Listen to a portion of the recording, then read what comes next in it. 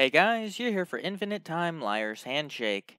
You need to have Liar's Handshake on, melee an enemy, and immediately switch off and on the gauntlets. Nothing else seems to be required. This should give you health back on every melee hit.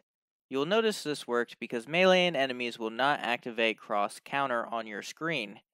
This does seem to be more buggy than usual, and may stop working after around a minute.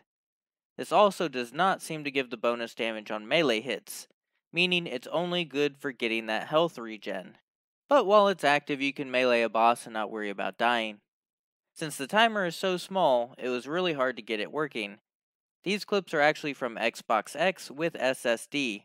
Other than that, it's pretty much PC only. This was shown to me by Maxwell. Cheese forever, Guardian.